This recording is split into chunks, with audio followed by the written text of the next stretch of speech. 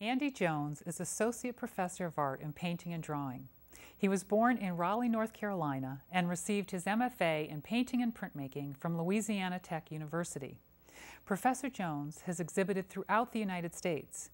He is the winner of the 1998 U.S. Mint Quarter Design Competition for Connecticut. Some of the mediums that I've worked in, I've worked with oil paint, watercolor, pen and ink.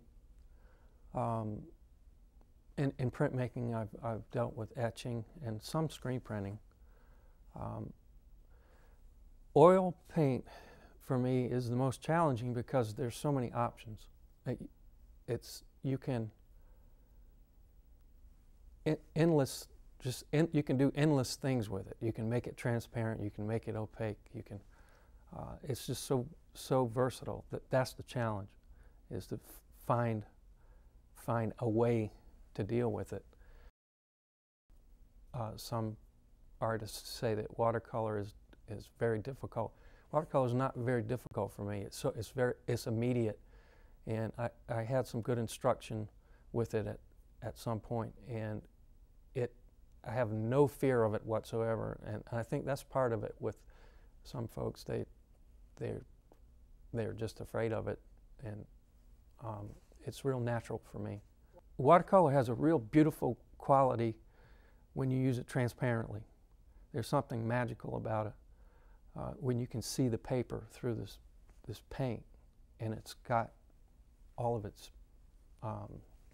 character. When watercolor is used transparently, it has a really beautiful look. It can also be used opaque, but it's a different look. And I think some of the problems that people have, especially when they're first starting out, is they're using it opaque and transparently, and there's like a conflict there. It just doesn't look quite right. But I separate those two. I have made etchings directly on take the plate and draw right on the plate. I also have done preparation work. I mean, printmaking requires a lot of planning. You have to plan. You have to design and plan how you want this print to look. As far as process, it varies. Sometimes I'll go out with my paint box and do a small sketch, and it will evolve into something bigger, a studio painting that requires more detail. I don't have any really set plan. I just respond to things. If something is interesting to me, I'll tackle it. I'll go try and make a piece of artwork about it. I respond to the architecture, the older architecture that has been here for a while. I enjoy the way it is built into the landscape versus mowing down the landscape and building something that doesn't really fit as well. That's what I enjoy about the older architecture that ends up being in those paintings. I like the landscape, the architecture, the equipment, the animals, everything that went along with that. So that's why I'm drawn to working farms.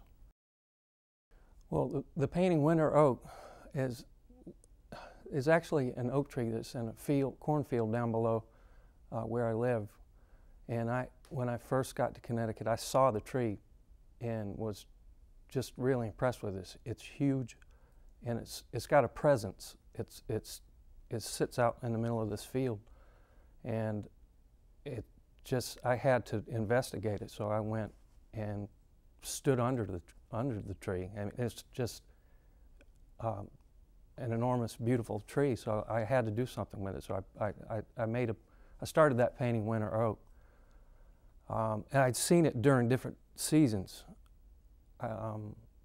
Seen it in the summertime, in the fall, and the winter time is, or as when the leaves drop was when I decided to do the painting. And when I started it, I didn't really know at the time why I wanted to do it without the leaves. And as I was working on the painting, it's very intricate. It's got a lot of detail to the branches.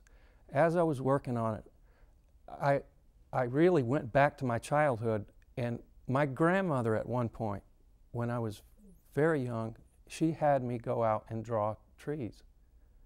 And I remember her specifically asking me to draw every little single branch. And it clicked in. It was like I went back to when I was very young. That's the process of this painting, what happened during this painting.